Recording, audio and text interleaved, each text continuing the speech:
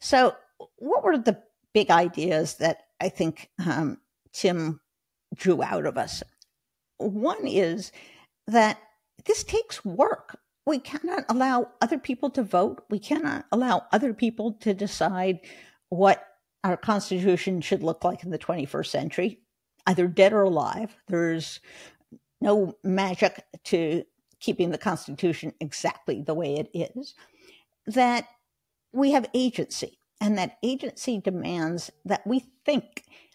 One of the things we didn't touch on as much as I would have liked in the time we had is Tim makes the really good point that we've gotten dumber and duller because we're so addicted to social media that we're passive. Everyone has their head in their phone and they don't have time to read. They don't have time to engage. They don't have time to think. And this is a recipe for authoritarianism. Authoritarians love it when you're out to lunch, when you're busy with something else, when you're amusing yourself with nonsense. So I think one of the lessons is freedom takes work, freedom takes imagination, freedom takes personal responsibility. I think another interesting point that he makes, again, that's extremely relevant to where we are now, is that we need to start thinking not of smaller or bigger government, government's good, government's bad, but what is government doing? Is it doing the things that we want? And we see that Donald Trump and the MAGA folks, their goal is to discredit all of government by saying it's always a negative, it never works, they're not supplying you with hurricane relief, they're not telling you the truth about all these other things. That is a noxious recipe. First of all, it's attacking objective reality. And secondly, it's telling you that if you just get rid of all this government regulation, you'll be free. No, he'll be freer, but the rest of us will be sicker, more endangered, dumber, less mobile, and a whole bunch of other negative things.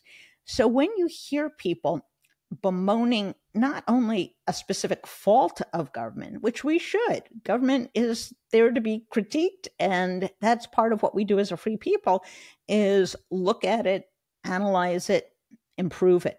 But if you're making an argument that government is inherently bad, that we have to completely change the entire map, be wary, because those people may be looking to advance their own freedom, but not yours, because we actually do need government.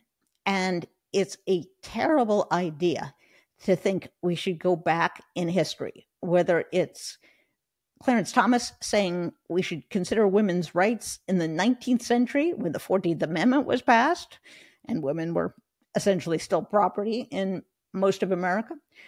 It's a mistake to go backwards and say, we should go back to the pre-New Deal state. What, we were freer when we had child poverty? We were freer when people were living in poverty? I don't think so. And of course, their big one is we were freer when we were whiter and more Christian. Really? Really? Well, first of all, you're excluding other people from enjoying freedom, which is part of the American dream. You're saying it's only for us, no one else can possess it, which is wrong and selfish. And secondly, you deny all of the contributions to freedom that immigrants have made, whether it's the internet, whether it's music that you enjoy, whether it's scientific advances. All of these things that immigrants have contributed have made improvements in our lives, have made us freer, smarter, more mobile, more healthy. And excluding them makes us less free. So you begin to see the pattern of the lies and of the destructiveness of a movement like MAGA, which seeks to obliterate truth, which seeks to turn people against one another and against the very idea of government.